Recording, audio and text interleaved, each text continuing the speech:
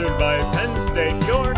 It's the Feed at 5. Now, here's Jones.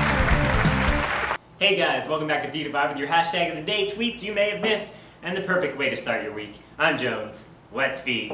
Your Space Corps tweets, NASA wants student help to land astronauts on Mars. This couldn't end badly. Most students don't even know what they want to do with their own lives, and if they do, they'll probably change their mind 3 or 4 times, but it's okay, because it'll all drive sales to the new Matt Damon movie, The Martian. Men's Health has a simple secret to maximizing your calorie burn. This is assuming you overeat in the first place, which, this being America, who are we kidding? Fortune tweets Google's Eric Schmidt has these 9 rules for emailing.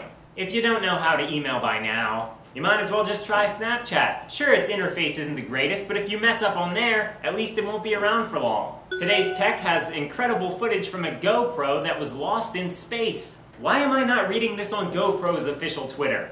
I can't wait to see the first person to take a GoPro to all 50 states via like hot air balloon. There's so many things you can do with these. Because we're concerned about your safety, your hashtag of the day brought to you by Penn State York is, it can wait.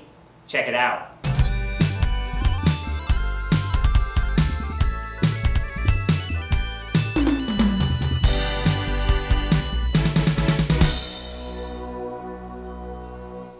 Mental Floss tweets the 104-year-old street artist who yarn-bombed, yes, yarn-bombed, her town. Wouldn't people just call that littering? I guess when you're that old, what's really gonna stop you anyway?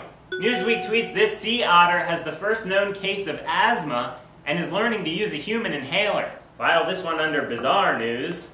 Doesn't get much odder than this. Washington Post tweets, why the world loves the many resurrections of Doctor Who. If you think about it, this is a genius idea. I mean, make a show that can continue on forever. The downside is they made a show that can continue on forever. Glenn and Amber, this one's for you. Alright everyone, that's our show. Thanks for stopping on by. Until tomorrow, I'm Jones. Stay loud.